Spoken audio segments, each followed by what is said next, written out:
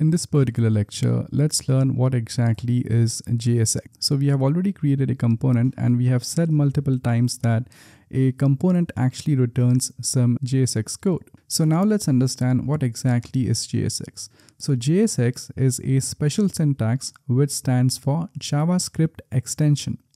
And JSX allows you to combine HTML with JavaScript. So this code right here is actually an HTML, but what you could also do is you could also include some JavaScript code in there as well. So let's take an example to understand this. So as this is a component, let me create some variable here outside the component. So let's say I say const, let's create a variable called as name, and let's say the name is drop. All right. So a normal HTML tag won't be able to include any kind of JavaScript within itself. However, if you take a look at this code isn't normal JavaScript, but instead this is JSX, and JSX should allow us to add JavaScript code in there. So whenever you have to include some JavaScript code inside your JSX, you make use of curly brackets like that. And inside this curly bracket, you could go ahead and write in any kind of JavaScript code in there.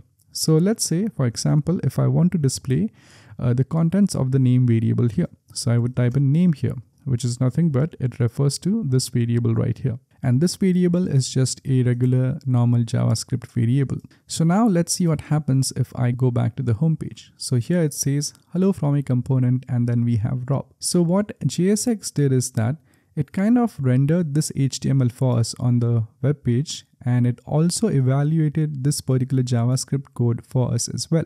So that means you could not simply just write JavaScript variables in there, but you could also go ahead and write JavaScript expressions as well. So let's go ahead and let's try to do that. So instead of name, let's say I want to write a JavaScript expression here. So let's say we want to write a JavaScript mathematical expression. So I could say something like 10 plus 20.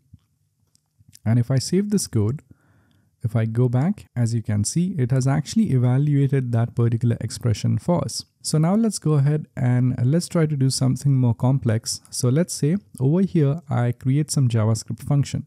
So let's say function display message. Let's say this is a function which returns something. So let's make this thing return some message like wow.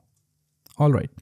So now let's call that particular function here and let's see what exactly happens. So I would say display message. Let's call this function here, just as we would call a normal JavaScript function. And if I do that, even that function is going to be evaluated. And as that function returns wow, this wow gets displayed up over here. So this is what exactly JSX is.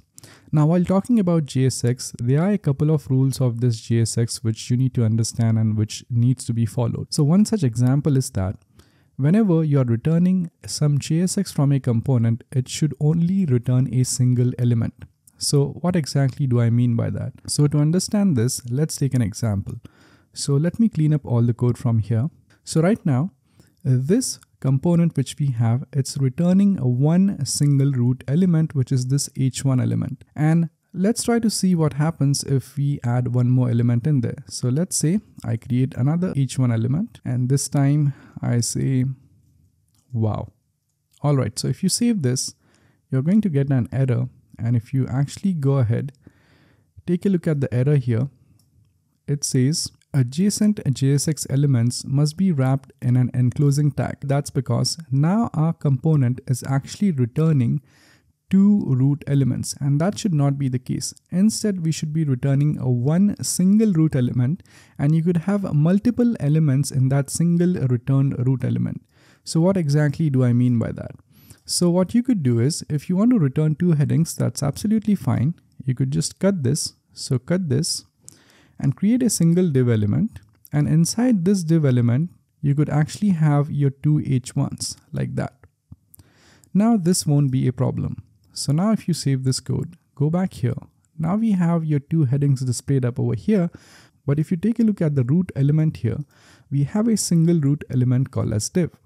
And that is why whenever you typically create functions, you always return a single div, and whatever other content or other JSX code which you want to return, you could actually have in between those two divs. And as long as you do that and follow that rule, you should have no problem at all. So I hope this kind of gives you an idea about what exactly JSX is and how it could be used.